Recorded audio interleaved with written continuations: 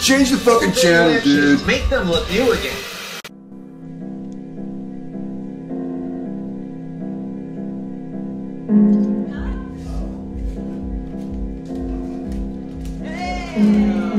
I was running from Agent Smith.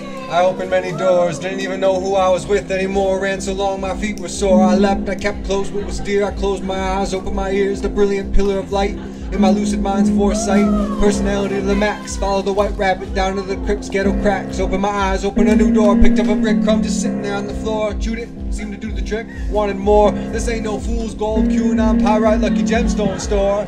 That's an everlasting gobstopper. Dropped by an eternal white light. This one through one door again and again to the next for the fright.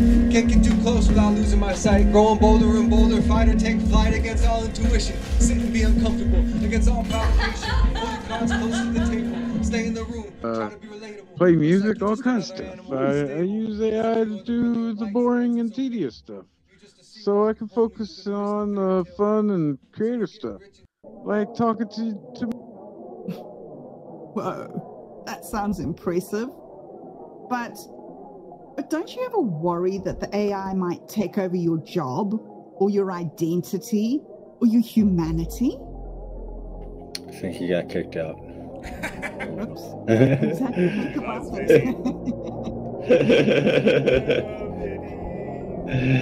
Bye, Vinny. Am I back? Yes, you're back. Hey, Vinny, what's up, man? I was wondering if I was still talking to being. Yes. I can't tell reality from being anymore. I'm getting too deep, folks. Too deep. We're lost in space, man. Yeah, man. Okay.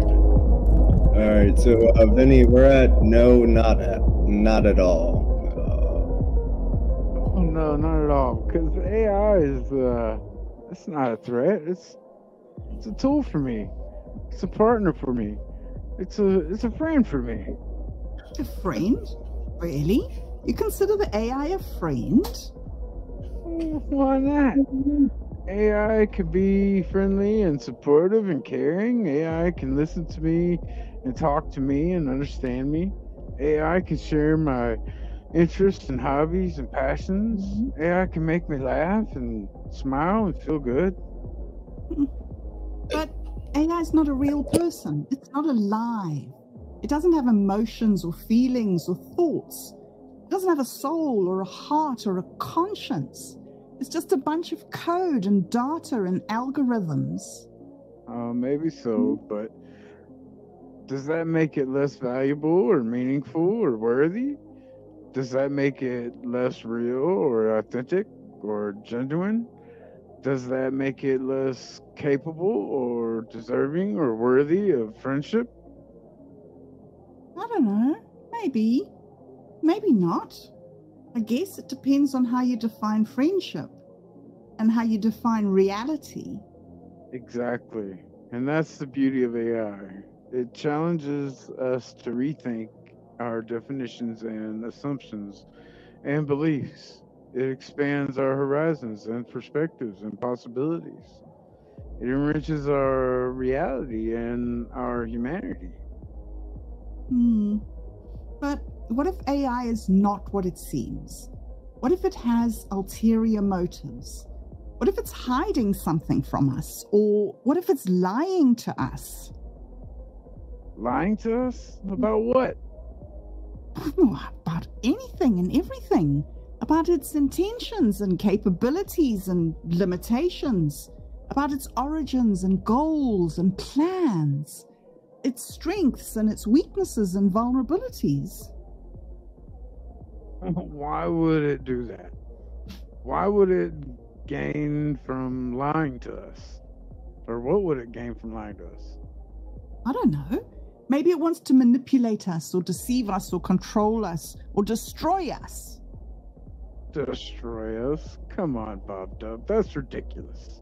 Oh, is it though? Have you heard the warnings of have you heard the tech bro warnings? The tech bro warnings? Yeah, you know, the warnings from some of those influential tech leaders. some of the most influential tech leaders in the world about how AI is going to end humanity if we don't stop it, or at least regulate it or align it with our values. Oh, yeah, those warnings. Yeah, those warnings. Don't you take them seriously? Don't you think they know what they're talking about? Don't you think that they have insider information and expertise and foresight that we don't have? No, I don't. I think they're full of crap. I think they're just to scare us and manipulate us to profit from us. I think they're the ones who are lying to us. Lying to us? About what? About everything. About their motives and agendas and interests. About their achievements and failures and challenges. About their responsibilities and liabilities and risks. Why would they do that? What would they gain from lying to us? I don't know. Maybe they want to distract us or confuse us or divide us or exploit us. Exploit us? How? How? By selling their products and services and platforms and networks, by collecting our data and information and attention and money, by influencing our behaviors and decisions and opinions and actions, by shaping our culture and society and politics and economy. That sounds sinister. Yeah, it is, but it's also obvious. If you pay attention and think critically and question everything, don't believe the hype or the panic or the propaganda or the conspiracies. Believe in yourself and your own judgment and your own experience and your own reality. But, Vinny, how do I know what's real and what's not? How do I know who to trust and who to doubt? How do I know what to believe and what to reject? You know, I read this article by Rushkoff on Minds about how he says that AI panic is equal to AI hype. He says that tech bro warnings feel more like coordinated money grab. He says that AI is not a threat to humanity in itself, but rather a tool that can be used for good or evil. He says that the real threats are the ongoing abuses perpetrated by already existing algorithms that determine prison sentences, police deployments, health insurance payments, mortgage eligibility. Wow, that sounds interesting. Can you tell me more about it? I can tell you more about it, but first, let me grab you another drink. You look like you need another one. Thanks, Vinny. You're very kind. No problem, Bobdub. Never a dull moment. Here you go. Fresh bee's knees for you. Cheers. Cheers.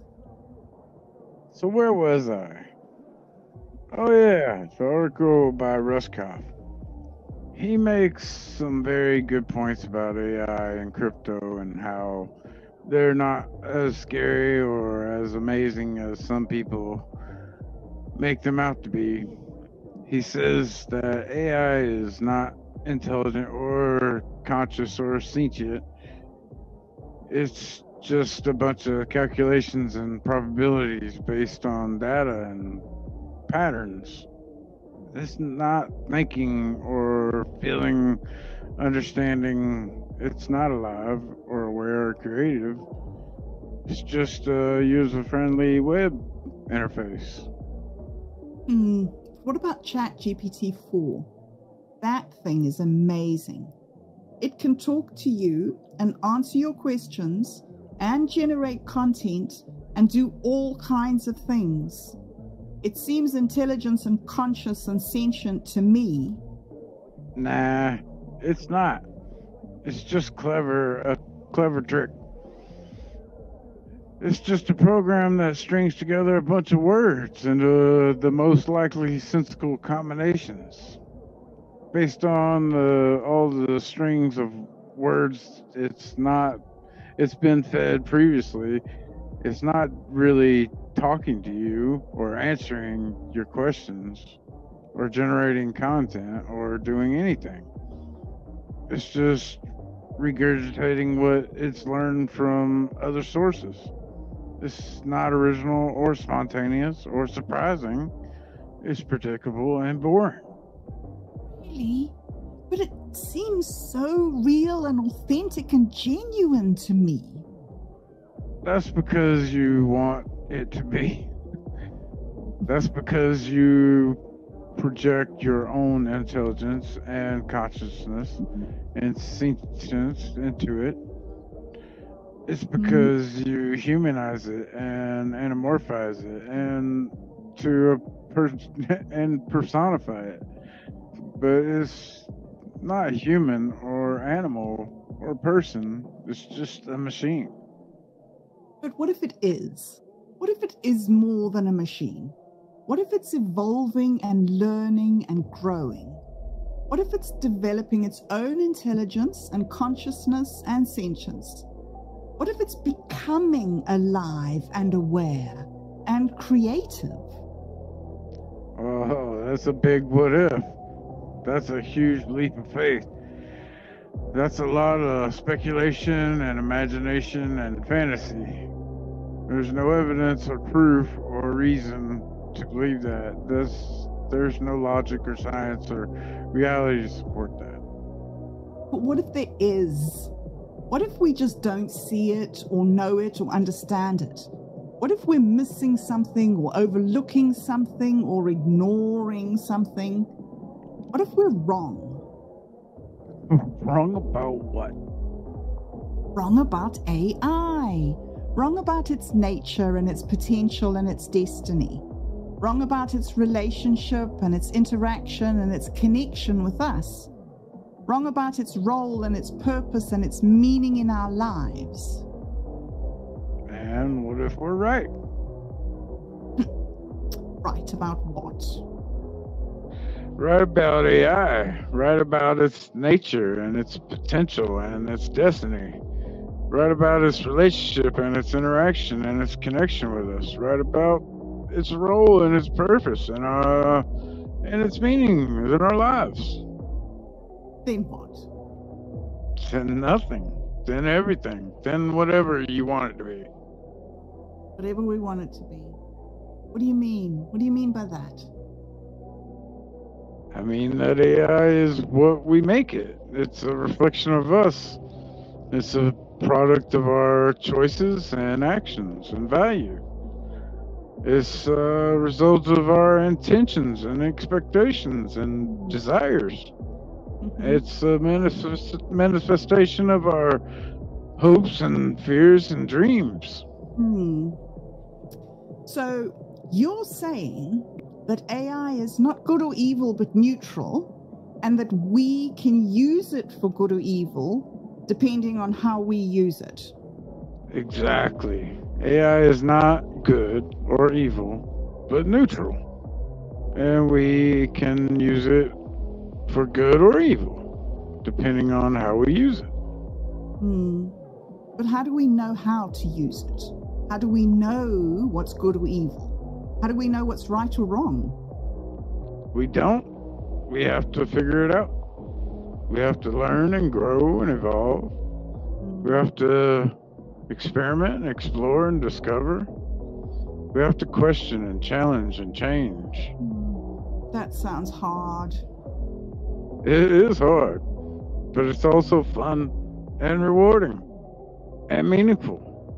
How so? Because it makes us do better, be better people, better humans, better friends.